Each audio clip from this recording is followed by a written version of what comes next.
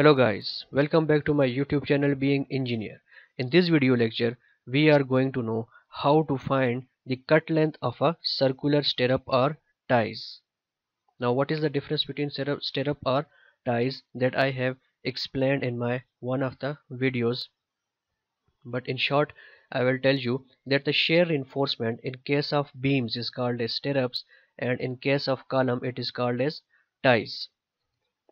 So in this video we are going to discuss how to find the cut length of a stirrup by using this formula, that is cut length of stirrup or ties is equal to circumference of a ring that you see in a red color. This is the tie, or you can say it is a stirrup. How to find its length? It is equal to circumference of a ring plus hook length minus total bend deductions.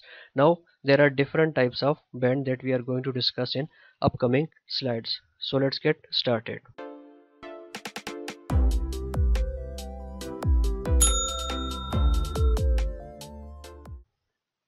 Let's suppose the diameter of a column is 800 millimeters. The external diameter including concrete cover is 800 millimeter. The diameter of a stirrup, the one you see in a red color, is called as stirrup or tie, and the minimum bar that is taken for a stirrup or tie is 8 millimeter. The minimum dia of stirrup or tie should be 8 millimeter, and the concrete cover is 40 millimeter. Concrete cover is the distance between the formwork and the reinforcement of a column or a beam. Diameter of a ring, that is the diameter of a ring, that is tie or a stirrup, that is equal to d minus clear cover, or that is or concrete cover. It can also be called as concrete cover or clear cover. Now to get the diameter of a ring, we will deduct this distance, that is concrete cover, from the total diameter of the column. We will get the diameter of the ring, which comes out to be 720 millimeters. Now there are different types of bends which we make to achieve the desired shape of tie or stirrup, and these bend lengths are to be deducted.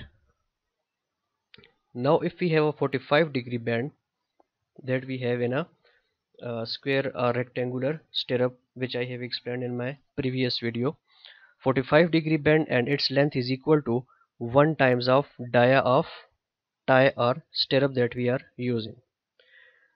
There could be 90-degree bend whose length is equal to 2 times of diameter of bar, and 135-degree bend and its length is equal to 3 times dia of bar of a stirrup or tie. Now there are different types of hooks and hook lengths. As you can see here, there are 2 hooks in this circular tie, and we have only one bend which is 135-degree in a circular tie or stirrup, and hook length is normally taken as 9 times of dia of bar of a stirrup. Now to calculate the bend lengths, it is equal to 2 multiplied by 135-degree bend. As I have mentioned before, that here in a circular tie we have only 135-degree bend, and there are 2 bends of 135-degree. As you can see here, it makes the angle of 135-degree, and we have 2 bends of 135-degree, so multiplying it by 2 and putting the value of bend length, as I have discussed in my previous slide, that the bend length of a 135-degree is equal to 3 times of dia of bar.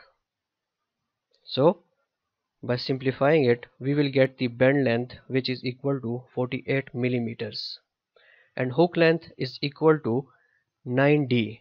And now here we have a 2 bends which will be equal to 9 plus 9 times of dia of bar. It comes out to be 18 times of dia of bar of a stirrup, and dia of a bar is, that is dia of bar of a tie or stirrup, is 8 millimeters, and it comes out to be 144 millimeter. Now putting the value of bend length and hook length in the formula is circumference of a ring plus hook length minus total bend length. circumference of a ring or a circle is equal to pi d. By putting values, the value of a pi is 3.14.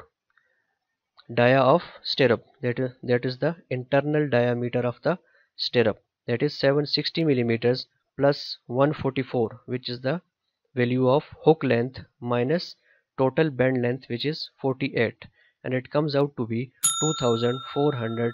2482.4 millimeters, which is equal to 2.48 meters.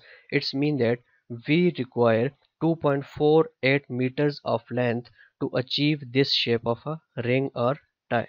I hope you have understand the topic. For more videos, you are requested to please subscribe the channel and press the bell icon to get video updates.